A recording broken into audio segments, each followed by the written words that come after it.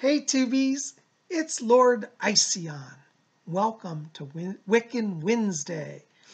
You know, I'm sitting here today looking at my jewelry that I'm wearing, and you guys may have seen me wear this. This is my Wiccan pentacle. It's done in sterling silver. Isn't that beautiful? But you know, I was thinking, it's pretty cool to wear the pentacle, but really we have to ask, how did Wiccans start wearing the pentacle? You know? I'm looking at my ring here today, and I have a Wiccan ring that has also a pentacle engraved upon it, and it's got Theban script as well. And I say, wow, that's really cool. And I think, how fortunate I am to have and be able to wear sacred symbols of my faith. But so many of us go around wearing these sacred symbols, but we don't really realize where it came from. And where it came from was from a man named Gerald Gardner. There's a picture of him. Gerald Gardner is the modern-day founder of Wicca. Now, for a long time, people said, oh, Wicca is an ancient religion. The practice of witchcraft is ancient, but the modern-day structure, which we call Wicca, is actually dates from around the 1930s. And the person we have to thank for that is Gerald Gardner. Gerald Gardner is a fascinating person, and unfortunately, I think today not many Wiccans really spend the time to get to know him or learn about him. Nowadays it's really popular to claim eclectic Wicca or eclectic witchcraft, and I'm all for it. I'm an eclectic myself, but all of us, no matter what branch of the craft we fall under, we owe an immense debt of gratitude to this man, Gerald Gardner. I'm reading this book I just got and just started it yesterday, but this is a book that's out about him called Witchfather. And I love this title because this really is who he is. He is the Witchfather, Many years ago, there was another Wiccan named Alex Sanders, and he was called the King of the Witches, and he started a branch called Alexandrian Wicca. But truthfully, Alexandrian Wicca was a takeoff of Gardnerian Wicca. Gerald Gardner really was the first formal Wiccan in the way that we think of Wicca today. And so really he is the Witch King, if there is such a thing, which there isn't. But I think that the title of Witchfather is absolutely amazing. Now, as I said, we can thank Gerald Gardner for bringing modern-day Wicca to us. And Gerald Gardner has a very fascinating life, and it'd probably take me 6 hours to go through his whole life, so I'm going to keep it really kind of simple today. We'll do more in-depth discussion on him in future videos. But basically, Gerald Gardner was born in the year 1884 in England, and he was born near Liverpool, England, in the northwest of England. And he grew up in a rather actually wealthy family. His family owned tea and rubber plantations. Rubber in the old days came from rubber trees. I think today rubber's synthetically made, but in the old days, they found a tree that the sap made rubber. And so that's where rubber came from. And they would actually have plantations. And his family owned plantations in what we call modern-day Sri Lanka, which back then was called Ceylon, as a British colony. And Gerald grew up, mostly a large part of his life was in Sri Lanka at the family plantations. He had a nanny that he traveled the world with, and he went all over the world, and all of his life, Gerald was fascinated by ancient cultures and their spiritual traditions. And it's believed that his influence of studying spiritual traditions around the world really helped him to then question his own spiritual tradition. In Britain, when you go back to ancient history, the British connect back to the ancient pagan practices of the Druids and the cunning people, the wise people, the faith of the Fae. All of that was part of Gerald's, historical background of his own culture and life. And after traveling the world and seeing all of this, it got him really questing to find a true spirituality that really spoke to him. And Gerald, now this is cutting out a lot of stuff, but the short version of it was, in around 1938-39, Gerald was initiated into a group of witches. There actually was a coven of witches practicing in the New Forest area of England. And there was a lady named Dorothy Clutterbuck, who was an actual witch. And she told Gerald that she belonged to an ancient coven that went back, to ancient times. And they were one of the last remnants of witchcraft in Britain.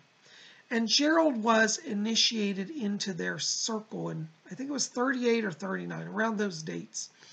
And what's interesting about it is that Gerald said to the people of the coven, basically, this has to continue on. Why don't you bring in more and more and more? And they said, nah, this is kind of a secret religion. This is not something that the general public will accept. And little did Gerald quite understand, I think, at the time, how much persecution would have come upon that group had he, made it public at the time. So Gerald basically kept mum. And as the years went on, a lot of the coven members died off, and he was kind of on his own. And in 1951, let me just put it this way. Up until 1951, it was actually illegal to practice witchcraft in England. If you were caught doing witchcraft rituals or spells, you could actually still be arrested in Britain up till 1951. So it made sense that the witches that remained in Britain kept it really on the down low. Well, in 1951, Britain outlawed the Witchcraft Act. They thought this has got to be cleared off the books. And what a wonderful thing it was, because when they overturned the laws and the, off the books, basically erased the laws about witchcraft, it allowed a lot of people who followed that belief structure to start to come out of the woodwork. Gerald Gardner was one of the first who decided to just publicly out himself as a witch because he knew that he could no longer be arrested. And because he was from a wealthy background, he basically had money and inheritances. He didn't have to worry about a 9-to-5 job. And at this point, he was pretty close. I think he was actually retired at that point. And so he could out himself as a witch without any real repercussions. And thank God he did, because it opened up a whole stream of consciousness for people to come and absorb the craft. One of the things that he did, the first things he did, is he wrote books about witchcraft in the 1950s. And this was one of his early witchcraft books. And this is a classic, which I recommend for anybody wanting to learn more about Gardner's thought, is this one is The Meaning of, that's the second one. The first one was Witchcraft Today, okay? This is a good book. Now, this is not a how to be a witch book. A lot of people think, oh, it's how to be a witch. I bought it. When I first bought it, I thought the same thing. It's really kind of his synopsis of the craft across time, across Britain, how it originated with the ancient peoples and the strings of magic. So it's not really an exciting read, to be honest with you, but a lot of people claim it's their favorite book. I have books I like better, but I think for historic purposes, it's worth the read. So he came out with this book, which would have been illegal just a few years prior. This book actually, I think, came right after the act was repealed in 51. By the way, here's a picture of Gerald Gardner. And so this got a lot of people discussing witchcraft, and he started to form a coven. And Gerald used to have at his house in the backyard, he had a large estate, and in the back he had a small little cabin, and he turned that into the witch house where they would gather and do rituals and things like that. And so this is the book that started people questioning and exploring Wicca. And he followed that on with another book, which is kind of like a continuation, I think, called The Meaning of Witchcraft. I really recommend both of these. And to be honest, they're not the most thrilling of reads, but they will give you a great appreciation for the history of the craft. And so this started the practice of Wicca. And it was within the Wiccan tradition that Gerald started the traditions of actually, bringing out the pentacle. Now, the pentacle had existed before Gerald Gardner, but Gerald Gardner said, as a witch, he claimed it as one of the symbols of the craft and started wearing them and putting them up. And so all of us today who wear pentacles, who have jewelry inscribed with it, we need to thank Gerald Gardner for that, because he made the awareness of the sacred symbols. He brought forth the knowledge of them. And all of us who are blessed and protected by these sacred signs and symbols, we can thank Gerald. He's the one who also encouraged people to start wearing silver, because he said it's the metal of the moon goddess. And in Gardnerian Wicca, that was the first branch of Wicca, it was called Gardnerian Wicca, they taught about the Lord and the Lady, the God and the Goddess. And in the Gardnerian tradition, the names of the gods were kept secret. Now, today it's public knowledge what gods they worship. But back in the day, unless you were an initiated member of the coven, you didn't know who they were invoking on their ritual nights. We've come to find out since then, through studying Gerald Gardner's original Book of Shadows, that the god was known as Cernunnos, who was the Celtic horn lord, and the goddess was Aradia. Now, Aradia in some cases was called the moon goddess. She was also called the daughter of Diana. Diana was the moon goddess. So it's believed that Aradia was the daughter of the goddess. But it's kind of like in Christianity, where the Son of God, Jesus, is really a representation of the Father as well. So he's God, and like God is God, and the Son is God. So the daughter is goddess, as is the mother goddess. And so Aradia was believed to be sent from the moon goddess, was the first, high priestess, the first witch woman who helped witches. And it was believed in their day that the Aradia could be called upon in time of need. And so the ancient ones they honored were the moon goddess Diana, her daughter Aradia, and then Cernunnos. And so those were the first set of Wiccan, official Wiccan by a formal structured way, Wiccan deities. And so now I want to differentiate here, because people are going to say, well, wait a second, Bob, witchcraft is older than that. Yes, again, let me reiterate, there has been witchcraft for thousands of years. But the tradition that I practice, which when I identify as Wiccan, started with Gerald Gardner, really in the 1950s when he formally structured it. It was at that time he started releasing the formal tradition of calling the quarters, casting the circle. Now, witches called quarters and cast circles before Gerald Gardner, but Gerald codified it in his Book of Shadows in a way that made a flowing structure that people could follow and actually do regular rituals from. So we all owe an immense debt of gratitude to Gerald Gardner.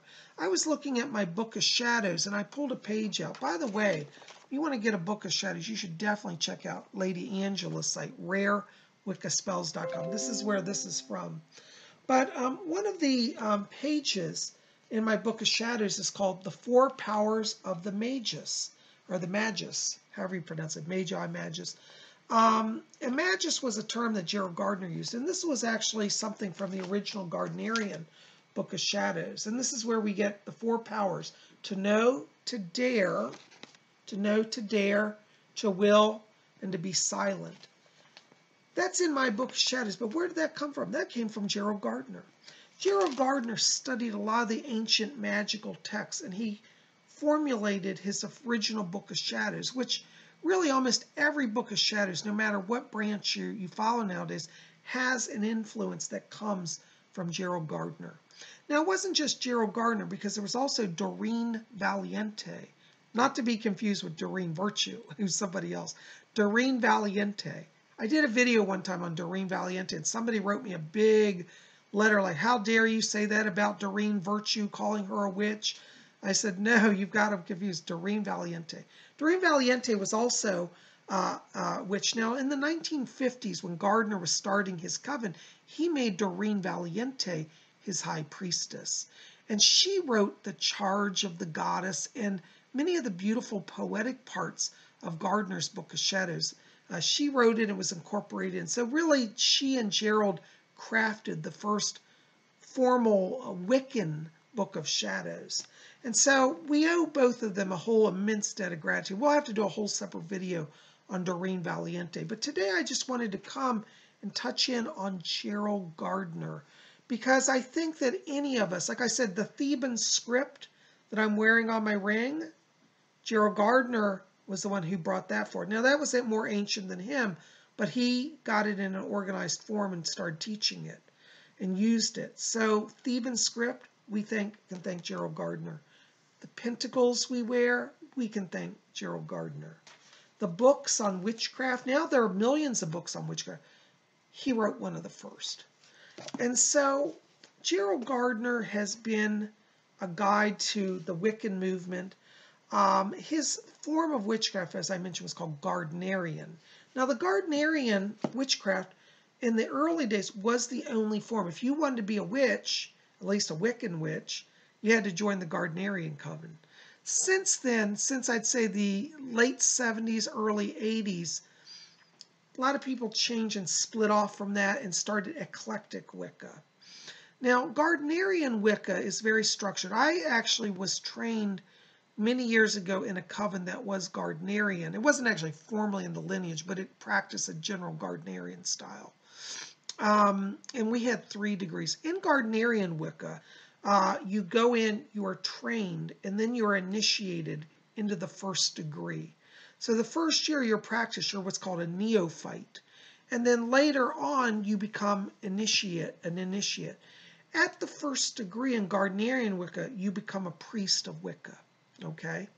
Then there's a 2nd degree. You study for a year and a day, a year and 1 day for each degree in Gardnerian Wicca. That's how I was trained. So I did 3 years with a coven. So my first year I studied, and then I was initiated, and then I was a 1st degree Wiccan.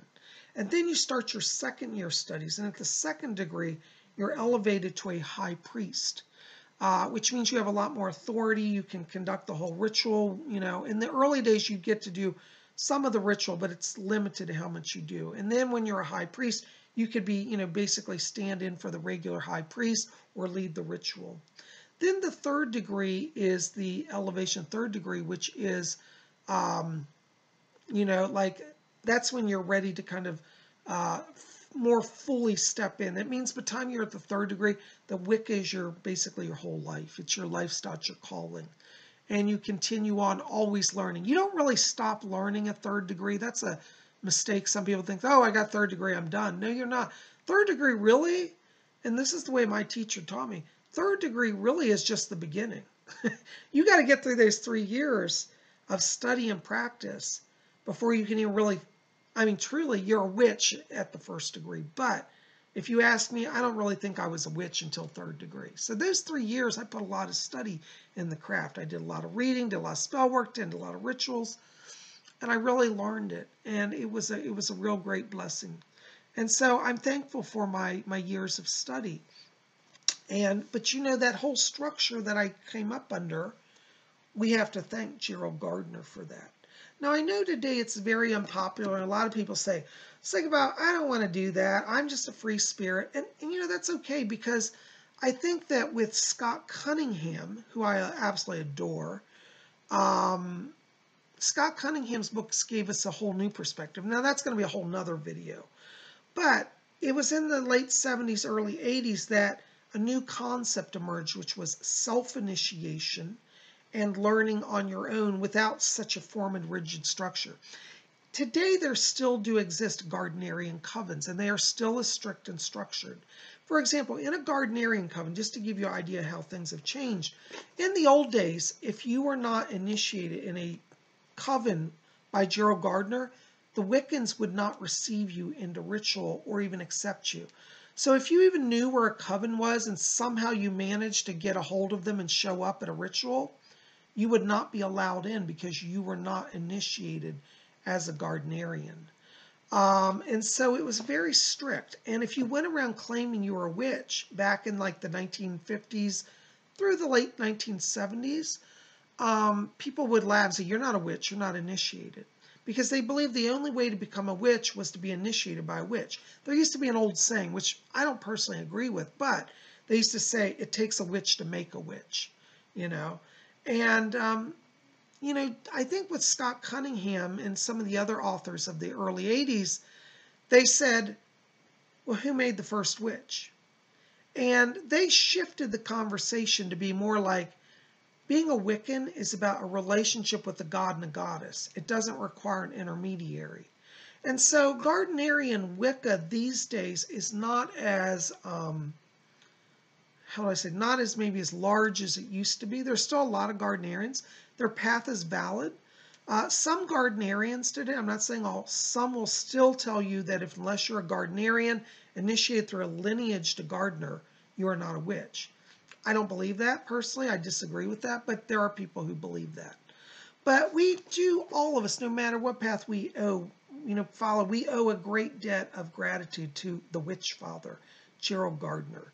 Now, Gerald Gardner, again, we're going to have to do a lot more on him. But as I said, he lived up until 1964. So he lived from 1884 to 1964. So he was 80 when he crossed over to spirit.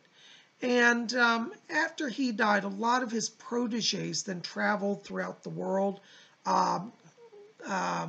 What's his name? Buckland, Raymond Buckland was one of his students.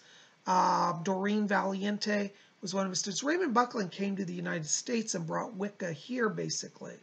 And so the craft took off from various disciples of Gerald Gardner. There was also Alex Sanders, which followed. He came around in the 60s. But honestly, Alex Sanders, I believe, stole a lot of material from Gerald Gardner. Both of them are dead. God rest their souls. But, a lot of people today still claim Alexandrian lineage, but honestly, they're very similar. And I do believe Alex Sanders, looking at his own Book of Shadows, very much copied off of Gardner's Book of Shadows. Interestingly, there's a wonderful documentary. I'll put a link below. I want you to watch called, oh my gosh, what's it called? The Wiccan Man. I can't remember the name. Anyways, I'm going to put a link below. Because there was a British professor from Oxford, Ronald Hutton is his name. And Ronald Hutton did a whole documentary about Gerald Gardner here on YouTube, which you've got to watch. So I want you to see the link below to watch that video. One of the things that Ronald Hutton says, he said, Britain, Wicca is the only real true new religion that Britain ever gave to the world. And it's true because witchcraft used to be called British traditional witchcraft, originated in Britain. And Gerald Gardner carried on the ancient British witch tradition, kind of codified it, formulated it, and named it Wicca. But the religion is original to the British Isles. So, anyways, whether you're eclectic, whether you're Gardnerian, Alexandrian, Dianic, I don't care what you are, I think we all have to stop and give thanks for Gerald Gardner. Anyways, we'll have more on him. I just wanted to touch in on that today. I'm just starting this book, so I haven't gotten into it much, but I'm going to let you know. We'll read some more of that as we go along. But I hope this is giving you something to think about today and do a little research on. So I'll put the link below. You can learn more about Gardner. But today, I'm giving thanks for Gerald Gardner as I wear my Wiccan jewelry, and I realize I have him to thank for all that. And I thank him for all of you for being here. Anyways, I hope that gives you some insight today. May all of you be blessed. Oh, also meant to say that keep watching because I'm going to put some pictures here at the end of Gerald Gardner so you can see him. Now, he's certainly an eccentric looking character, but he's a fascinating man. And in fact, there are some interviews. If you look up, you'll find interviews of him so you can hear him speak. He's very intelligent, very brilliant, and I really like him a lot. So I would encourage you, check him out. Try to see if you can find the book Witchfather. It's by Philip Heselton. Try to find his book, Witchcraft Today, or The Meaning of Witchcraft. All of these are still in print, and I think they'll help you learn an awful lot. And it'll give you a true appreciation for our faith. So many of us just take the craft for granted, but there was a time where it wasn't so easy to be a Wiccan, and now we have a lot to be thankful for, that we're able to live this faith. And I don't think even in Gerald's day, he could have foreseen that it would go as far and spread as wide and last as long as it had. I think in his heart and mind, he hoped it. But if he had seen, in which way he's seeing from spirit, but if he were on earth, he would just be blown away. Anyways, thank you for being here, guys. You guys rock it. I love you. So stay tuned. We got some pictures of Gerald Gardner coming up afterwards. And make sure to also pop over to my web store and pick up some t-shirts. Got Psychic Bob t-shirts. And stop by my bookstore. I have a, hold on, where'd it go? Another book for you. Hold on just a second.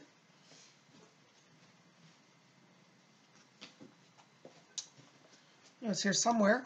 I'm disorganized today. Also get my Wiccan book. I've got Psychic Bob's Book of Wiccan Wisdom. This will give you some insights to Wicca as well. So there's a lot there for you to study. Keep it here at Spirit Show. We got more coming. Tomorrow's Thursday, Vlog Thursday. We'll go somewhere. Just be here. You guys rock. I love you. We'll see you then. Until then, may all of you always blessed be.